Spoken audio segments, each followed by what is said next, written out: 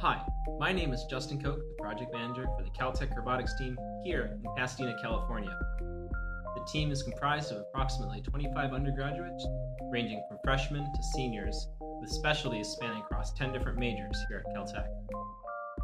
All of us are dedicated to designing, building, and programming the next generation of robotic vehicles. The team is divided into 4 sub-teams: electrical, mechanical, programming, and our fundraising and outreach team. We are advised by our faculty mentor, Professor Zhou, as well as engineers at the NASA Jet Propulsion Lab. This is our second year competing in the AUVSI and ONR RoboSub Competition. Our first year was in 2014 with a robot named Bruce. With an adaptive, modular design, we were able to easily experiment with different component configurations and quickly learn the ropes as a rookie team.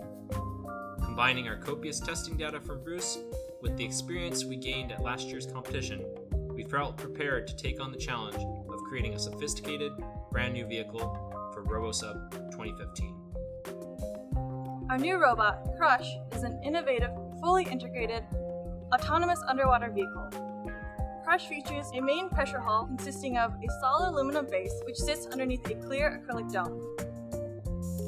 The pressure hull is connected to 6 powerful video array brushless thrusters that provide the vehicle with control over 6 spatial degrees of freedom.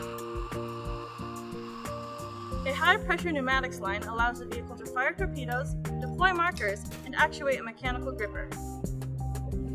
Feedback about Crush's environment is provided through 4 essential sensors: a vector nav attitude and heading reference system, a Sontec Doppler velocity logger, an absolute depth sensor, and an array of 4 hydrophones. Additionally, Crush detects and identifies each of the various competition elements with 3 cameras and detectors written using OpenCV.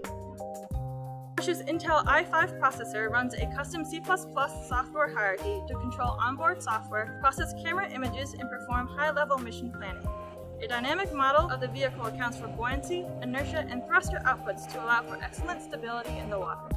A critical element of our new vehicle, Crush, is the extensive testing Crush has undergone at the Caltech pool this year.